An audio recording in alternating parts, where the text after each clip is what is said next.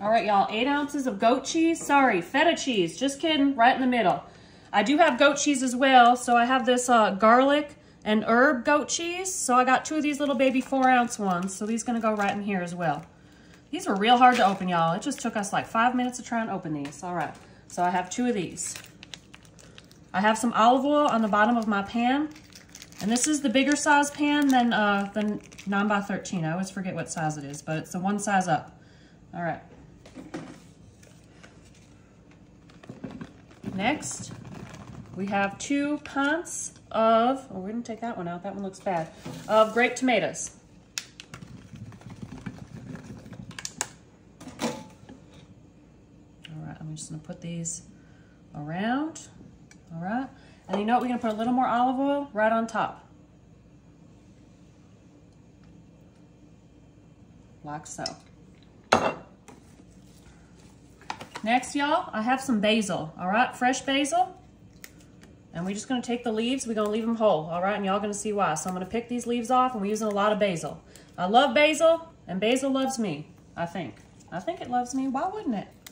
And put these leaves all over. So I think we're using, let's see, I bought 2 of these basil containers.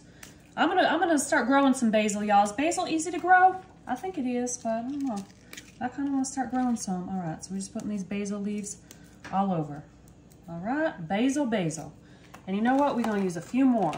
Oh, I got 2 bunches of basil and they both different. Look at how small these basil leaves are, but that's all right. Oh, these are real small. Can I use these little ones? I don't even know. All right, y'all. I guess I could have done this ahead of time, but I didn't, so guess what? Y'all have to watch me. No, just kidding, you don't have to. Y'all know I love you. I love you. All right. Now what we're gonna do here, we're gonna take some Italian seasoning. I'm gonna put a good amount right on top. All right. And then I also have this Flavor God Garlic Lover seasoning, all right? I've used this before, y'all. I think it tastes real good. So we're gonna put a good amount right on top. All right, that's great. So now we're gonna put this in the oven at 350 for about 25 minutes, and I'm gonna show y'all the next step. All right, y'all, so here we have our little grape tomatoes with the basil, the goat cheese, and the feta cheese. So now, y'all, what we're gonna do, and I had this in the oven at 350, probably about 45 minutes or so. All right, so first we're just gonna give this a little mix. Mix everything together. All right. All right, y'all, so now what we're gonna do, that's perfect. It smells so good, y'all. I wish I could send this smell through the phone. All right, y'all, so now I have my little KitchenAid immersion blender. So now we're gonna blend this up.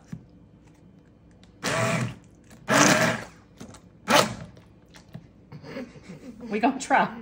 All right, y'all, so it don't have to be perfect, but yeah, I've made a mess too. I got splatters all over my shirt. My friend Bridgie got sauce all over her, so good thing she likes me, otherwise she'd be mad.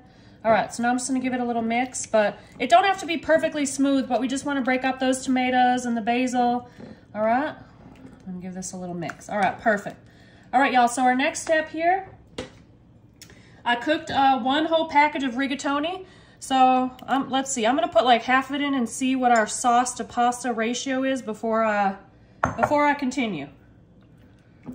All right, we're gonna see, because we want like a good coating of sauce on our pasta. Let's see here. All right. I mean, let's see. I can't tell if we should add a little bit more. We're gonna add a little bit more. So let's say I'm probably gonna use about 3/4 of the box of rigatoni, all right, in this dish. And again, this dish I have here is the bigger than the 9x13, but y'all can use whatever you'd like. I think it would have fit in a 9x13. I think I was just, I don't know, I was just nervous. Sometimes I'm like, I don't want it to spill over the edge. All right, so we're just gonna give this a good mix, make sure all of our noodles are nice and coated. And you know what, y'all, if y'all wanna add the rest of the whole box of pasta, you can, but I like a good amount of sauce on my pasta, so I think for me, this looks great.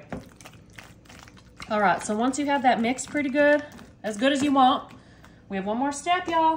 1 to 2 more steps. Now here we have some fresh shredded mozzarella.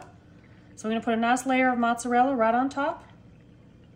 Y'all can use as much or as little as you'd like, all right? So again, in the sauce, it's just some grape tomatoes, grape or cherry, I forget.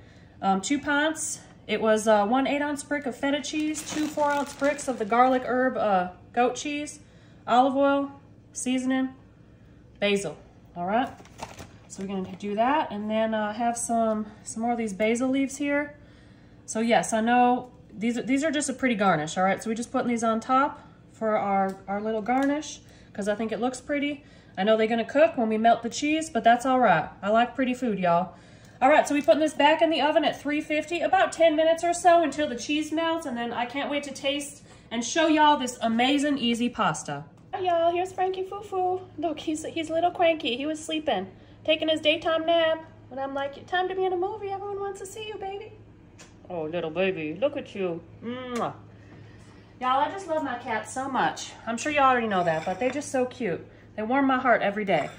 All right, so here is the pasta we made. Remember we started with those grape tomatoes, feta cheese, goat cheese, basil, olive oil. And then we use the immersion blender to puree the sauce. And yeah, then we put mozzarella cheese on it. So I'm gonna serve some up, y'all. Oh my goodness, look at that. That looks so good. Oh my goodness. Okay, it's still hot, but I'm excited. Oh my goodness. I've made this before. It's delicious. Delicious. So, but yeah, we're gonna try it anyways. All right, and I know y'all were telling me, someone said that y'all would like if I taste it and then I give you my feedback. So I'm gonna do that for this one. I'm gonna start doing that. But honestly, y'all, sometimes I cut the video so fast because I burn my mouth. I'm not gonna lie, that's what happens. When it cuts real fast, it's because there's food in my mouth and I'm burning it. So hopefully that won't happen here, but it might. All right, I'm gonna take a big bite. Oh my goodness, y'all. Oh, this smells so good. Mmm.